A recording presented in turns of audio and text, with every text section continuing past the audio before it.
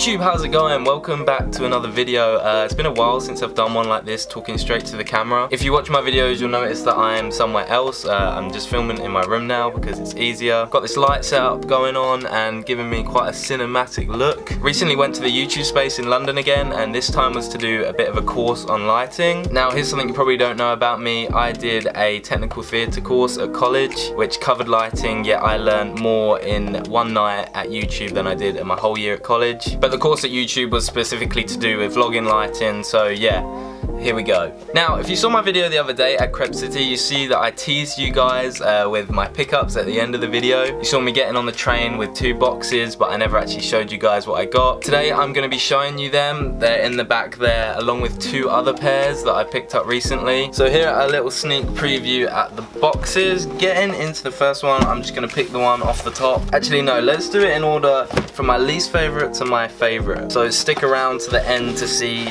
the best pair of shoes. Okay, I'm just gonna put these back. Starting off is a pickup from Crepe City. I picked these up for only £80. I was about to leave and I saw these and they really caught my attention. They are a pair of size exclusive Nike Blazers. I know Blazers went out of trend like 3 or 4 years ago, but the thing is I never owned a pair. I never jumped on the hype. The only reason I like these is because of the colorway. And I think this size logo on the back is awesome. All I could think about when I bought these was wearing it with my V-Lone t-shirt. I'm not sure if you guys can see, but the leather on this is super nice. So yeah, I only paid 80 for these, which I thought was a really good price. Better than like the 900 I wanted to drop on the actual V-Lone Air Forces. So yeah, happy with them. I probably won't wear them much, but for that price, you can't really complain. Next was a tough decision. I wasn't sure if it would be these or another pair that should go in 3rd spot. You see that Reebok box, Reebok Classic, but not just Reebok, Reebok Gosha. Got the text on the back there. These are super clean. So for these I paid $180, which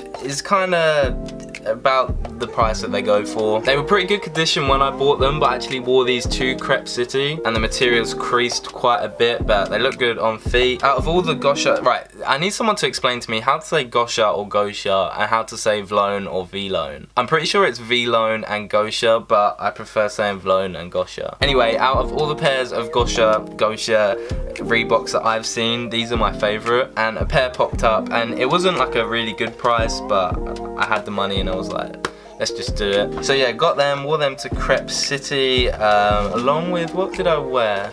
By the way, if you're wondering, I have Gosha Reeboks on feet, this pair of Dickies, 1-2 Archive hoodie, and this M Plus RC vest thing. Next pair now, Adidas Raf. These are also a pair that I didn't get at Crepe City, they arrived before. Funny story, I filmed an unboxing for these and the Gosha Reeboks because they turned up on the same day, but after I filmed it, I went to edit it and realised I filmed it all out of focus. So yeah, I thought I'd just put this all into one big video for you guys. Getting into it now. These actually only cost me 100. Retail is 200. These are the Raf Simons Matrix. They're kind of like a Converse high top shoe, but they've got a different shape, and I love these. That has RS on, and the other one has an Adidas logo. So yeah, retail for these is 200. I got them for 100, basically VNDS condition. I've already worn these twice since I got them.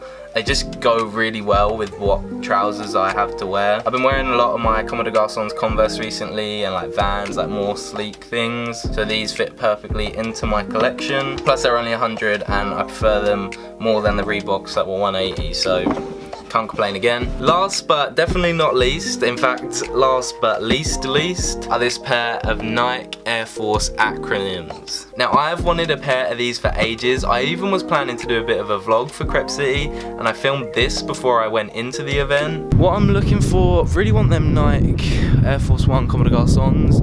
Also some Nike Air Force One acronyms. So I actually wanted a pair before I got in there, and I got one of my favourite pairs. Just gonna let the shoe talk for itself. So this is the pair with that material in the inside that not a lot of them have.